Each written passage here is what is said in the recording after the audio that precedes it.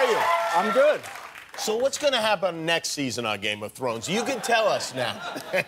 Yes. Still sworn to secrecy. Still sworn to secrecy, yes. Is it just me, or does it feel like the finale was like 5 years ago? It feels like 5 years. We shot it like 18 months ago. Yeah, it feels like You forever. shot it a long time ago, and we saw it, what, in May, I think it was? Yeah. Man, it seems like it's been a long... Are people still mentioning it to you everywhere you go? Yes. Yeah. It's quite... I've been traveling quite a bit, and it's still... Do they have questions? Do they want to know? Do they have follow-ups? they know they have like this thing. So they look at you, and then they go really close. So, what did you really think about the ending? Oh. And then you go, well, I thought it was great. Really? But I did. I thought it was great. Some people were upset that Jamie went back to Cersei. Yes. But it's certainly within reason. I thought it was within reason. It made sense to me. Yeah. But I had this. I was at the airport. I was flying in from Canada, and I was in LAX, and this guy comes up to me. I'm getting a coffee, and he says, "Hey man, you look a lot like Jamie Lannister." And I said, "Yeah, no, I get that a lot." And then he was kind of waiting for me to go, but I didn't. I just had my coffee. Right. And then one of those paparazzi guys came over, you know, when they have the camera and they want to catch you say something stupid. Catch you drinking and he goes, pumpkin spice. "So, what do you think about the ending?" And I said, "Oh, you don't want to ask me about that. Yeah, ask this guy." And then he just goes to this guy, and he's like, "Well, I think that they butchered George R.R. Martin's vision." And I was like, "Yeah, see you later, guys." He give you a bad review in the coffee line. I know. It was amazing.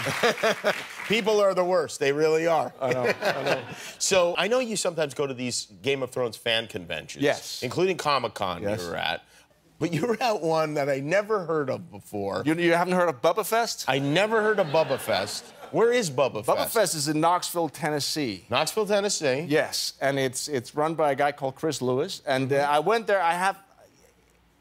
I like these fan conventions, and I have this idea. Right. I want to do like we're trying to shoot a documentary about this world. Okay. And that's why we went there, and it kind of lived up to the billing. Have you ever seen? Did you see that documentary Fire Island?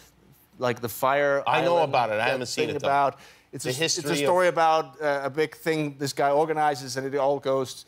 Oh, Fire Festival. Fire Festival, yes. Yeah, no. Fire Island is different. Fire Festival, yes. And there is a documentary about Fire Island. But this is a Fire Festival, and there are two documentaries. You've seen that one? Yeah, 2 documentaries. Yeah. And everyone's really upset. Yeah, everyone's mad. Bubba Fest was kind of like that, but everyone was still happy. So it was the opposite of Fire Fest. It was a bit of a show. Can I say that? Sorry. You cannot. No. You cannot, but you did, so what are you going to do? I'm sorry. But listen, you should go to Bubba Fest next year. It's worth it. I mean, Chuck Norris was there. What? Chuck Norris was there. Chuck Norris was at Bubba Fest? I know. And Doc the Bounty Hunter. Dog the Bounty Hunter? I know. And you? And me. Wow. I know. Did you interact with Dog or Chuck? They were like separate. It wasn't quite accessible to me. I wasn't allowed there. But what was interesting, because I'm from Europe, and of course I know Chuck Norris. But the first time I came to... You know him personally, or you know who he is? No, I know of him. I see. But the first time I came to the U.S. was after he did his last show. So when I saw he was like the main draw, I thought, well, I mean, really? It was packed. Oh, yeah. I mean... Well, it's because he did Walker, Texas Ranger, but he also had movies before that. No, I know, but still 30 years ago. Right? No, we don't forget. I mean, and by the way, it's not like there are a lot of celebrities coming I could do this for a long time. Yeah, absolutely. Here in the United States, there will be a group of people waiting at a Hilton in Burbank to see you for many years to come. Many years to come. Thank God. Yeah, no kidding. Yeah, no. You'll be the Kingslayer when you're 95 years old. And there are worse things, for sure. There are worse things. Absolutely. So you want to make a documentary about these things. Yeah. No, I find there's something really fascinating about it. You have so many people go there. Because first when I went to those things, I thought this is a weird world. A lot of, crazy people. Do you not have that in Denmark? Is that not something No, that goes but on? the thing is, over the last 10 years, it's become a global phenomenon. It's massive. Yes. And it's also attracting, there's a purity in fandom, right? And then, of course, that attracts a lot of people who want to monetize it, because you got to make some money. Sure. So you have this whole thing of people just having so much fun, and then behind the scenes, it's a little sketchy. I see. In other words, Chuck Norris hated being there, is what you're telling me. He cleaned up. He hates his fans. He loves his fans.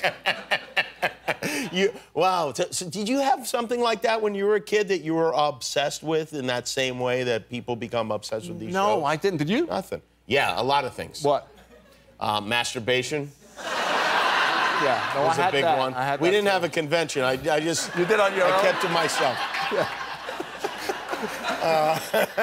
Yeah, you kind of... Yeah. No, I love baseball and comic books and, you know, all sorts of stuff like that. Well, I did all that, yeah. Sports, yeah, no, of course. But that thing about having one person that you just dedicate... I mean, I spoke to a woman yesterday who was a fan of Martin Sheen and who sent a letter to him, and he was the reason that she's now in Hollywood. And, like, it was a whole story, like one of those stories where, oh, he sent her a letter back, clearly it wasn't him, and then she finds out later it was him, and I mean, it was a beautiful story. Really? Did it end with a restraining order? Or because it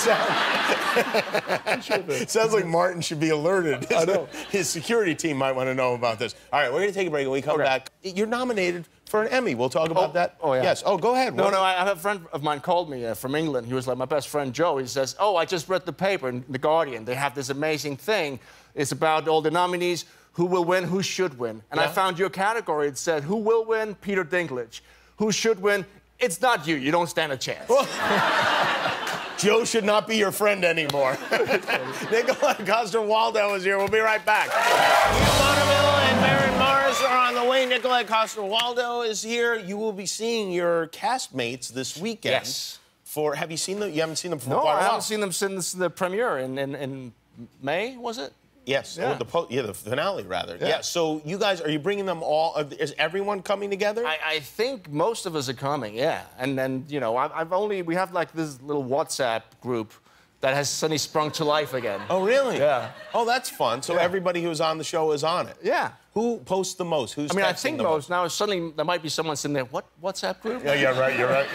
Yeah. No, yeah, but no, Alfie Allen, he posts, he does whole songs. He played Theon. Oh, he does. He does songs. Yeah. For everyone? Yeah. And people are excited about They love it. Yeah, they love it. Yeah. Yeah. Who uses the most emojis in the WhatsApp? Most emojis? Oh, Gwendolyn Christie. Oh, really? Yeah, she's an emoji fan. And then Lena as well. And Lena as well. Yeah. Wow. Wait, your two ladies are big emoji people. Yeah. So Peter, he will very rarely, but there'll just be a thumbs up. Yeah. It's like, I'm still here, guys, but I have no interest in continuing. Exactly. You're nominated against Peter. Yes. Who else is in your category? You said Alfie is? Alfie. And, Alfie and Peter. Yes. And Giancarlo Esposito from Better Call Saul. Better Call Saul. And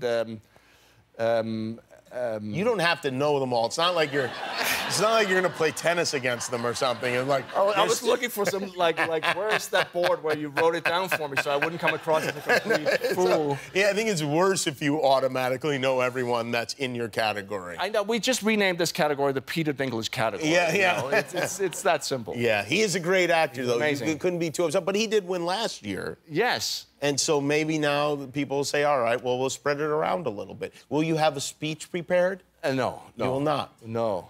Why not? Well, I'm not going to win it.